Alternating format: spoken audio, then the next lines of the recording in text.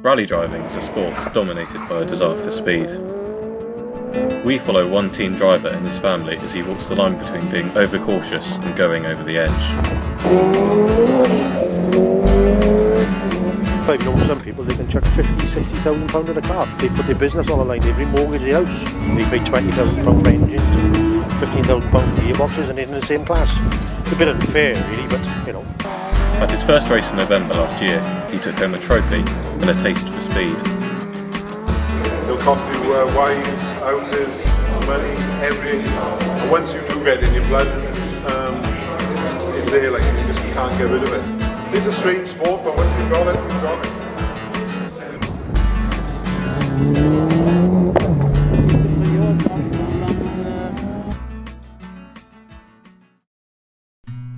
Deep in the heart of South Wales, an amateur rally team is being run from a family home. Their team driver is barely legal to drive, but he's already a fanatic. My name's Aaron Jones.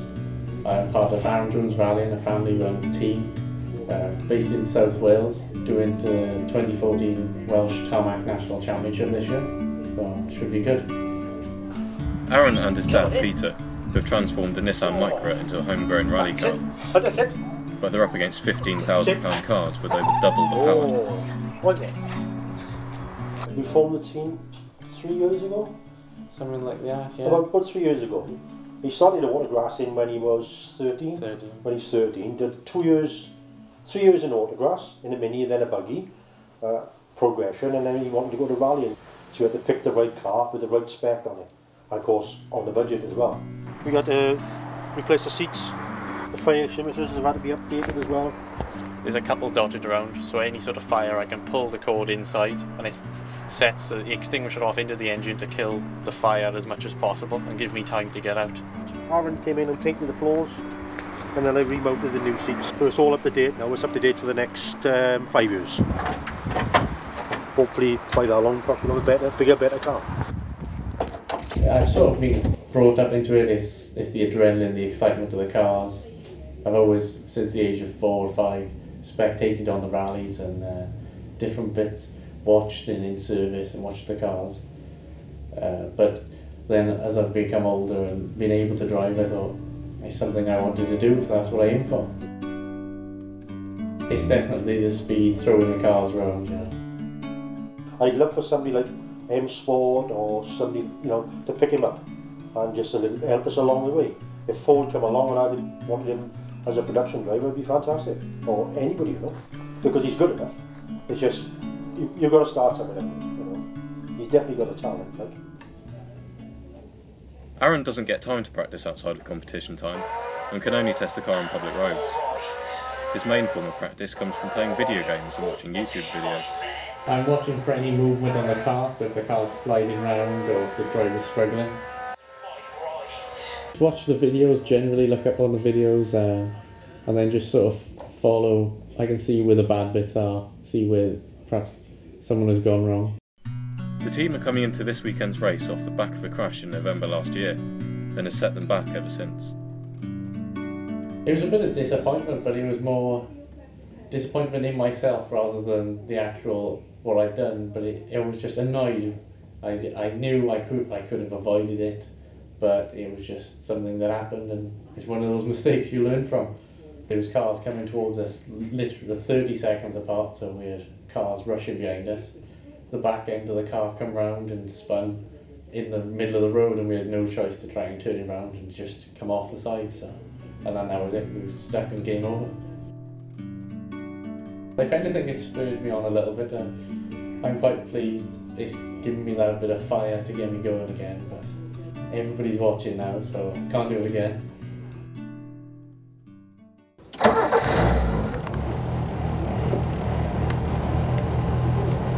I think the main thing you do love about driving is the actual, just the control and the speeds that you do. The really fast stuff, you do get the adrenaline and the blood pumping. I think that's definitely the best feeling. But it's also with the car moving around as well. The sound is probably second to none, one of the best. The sound of a car. This is pretty loud as it goes. but there's some cars that are so loud and they really do, they bring hairs on the back of your neck when you're driving or when you see them. It never gets easier, it always gets harder. For me, driving is pure brilliance, pure gold. Unlike sponsored teams, they have to fund everything themselves. Looking at the conditions down there in the forecast, it's going to be wet tyres, and the extra wet we're going to take the gravel tyres just to help us out. One set of brand new, and all the rest are part knowledge because we just haven't got a budget. I think it's all a bit of a challenge. I can't wait. Even travel takes a blow to their budget. The race is tomorrow, and they're having difficulty finding transport to get the car there. It's going to cost me probably £80–90, you know, if I can't find a van, you know, but fingers crossed. I got quite a few friends, so I'm hoping somebody will find me one. You seem to know everyone. Yeah, they're pretty popular. He's the same, he's popular. Not as popular as father. People who don't really know me but they've seen me around are definitely the person with the cars or the person with the rally car. That's what I'm known as. It's a bit strange having sort of your own team in your own house, sort of next door in the garage, but it's nice to come home, and if you did, you could go out and see the car. It's easy to work on, it's very helpful. But it's nice to come home and have the car there. It's a bit different, mixing the work and the play sort of thing. But as a family we've come together and we've got used to it. It's definitely something that I enjoy. It is probably one of the best feelings in the world. I don't think it'll ever become routine. You always get the butterflies. I enjoy that feeling in the morning where it's like no other really. You know you're excited, but you've got to be serious and confident.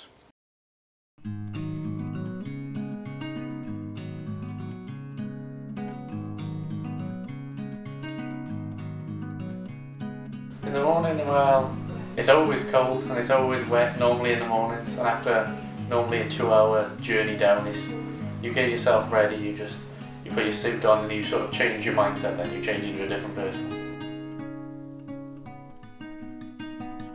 You sort of focus just on the driving, you don't really think about anything else.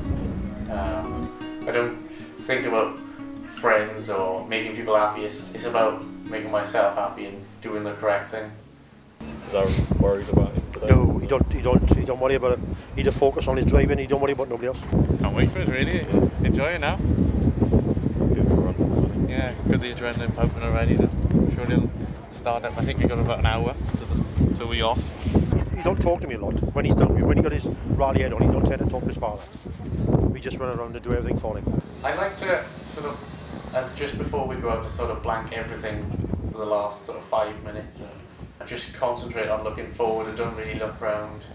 Just keep my head focused and see what I've got ahead. With the first stage about to start in a few minutes, all drivers make a move, but Aaron's gone missing. Ryan, Aaron's co-driver, sets off in pursuit.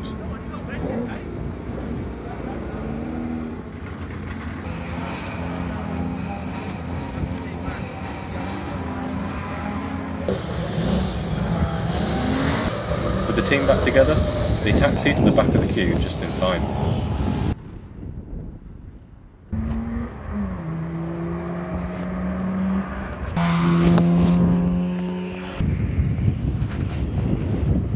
There was a delay at the start line, so we was about 13 minutes late going into the control. So heaters on and just relaxing really, watching other people go by.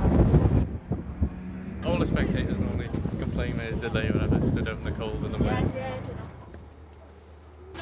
Get a car that's not going to break down and I can spend all my time by it. It's cold otherwise. We was catching up to the car in front of us, but we come down the street here, first corner, we turned left, and all the tools fell out of the tool in the boot, so all I could do was tools moving around in the back. So.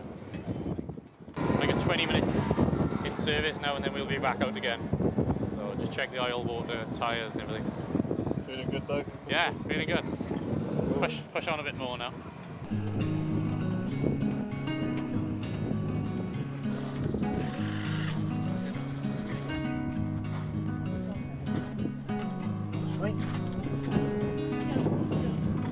With the first stage over and the second soon to start, it's time for refuelling.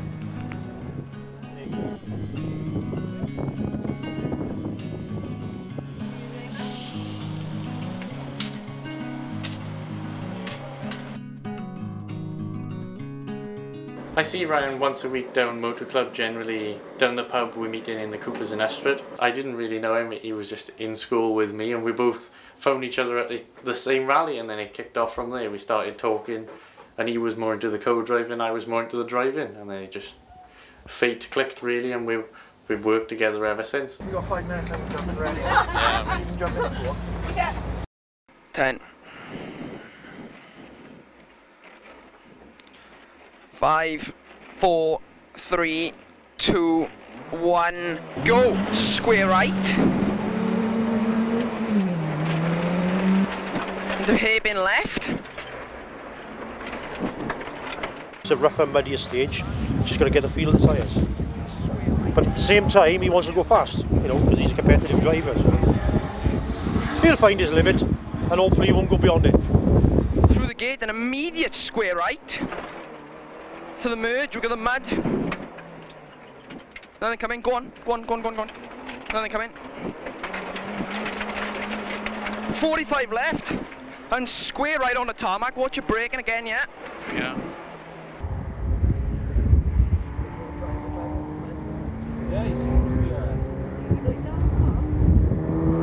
45 right. Square left. Good boy, Jones. And square right onto tarmac. All the way to the red boards.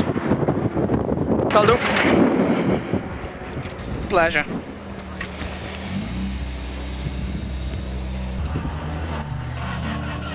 For some of the classic cars, the course has taken its toll. Aaron got 4th in class for the day and is currently leading another championship. It's been a tough day of racing, but for this team, it's the start of Aaron's career. Yeah, we all have our individual sports, some play rugby, and motorsport is mine. It's all about Aaron enjoying himself, innit, you know. We would need a little bit of financial help. But if push comes to shove, I got a £4 bike, I'd sell the bike to fund the rallying for a year or whatever it would cost. You know, I was born to ride, I love my bikes, I've been riding bikes since I was, you know. But if I thought he was going to go on in rallying, I'd sell my bike to fund the rallying. I'd rather him have, I've had my time on the bike, you know, I've been riding since I was 17, I'm 48 now. And it's his time now, isn't it? It's his time to enjoy yourself. I've never thought realistically I'd be able to make motorsport or rallying out of a career. But I think if I try hard enough in the next sort of 5 years, I can make it a reality. And that would be a dream come true. You do a job, wake up every day knowing you're going to enjoy it. I think that's really good.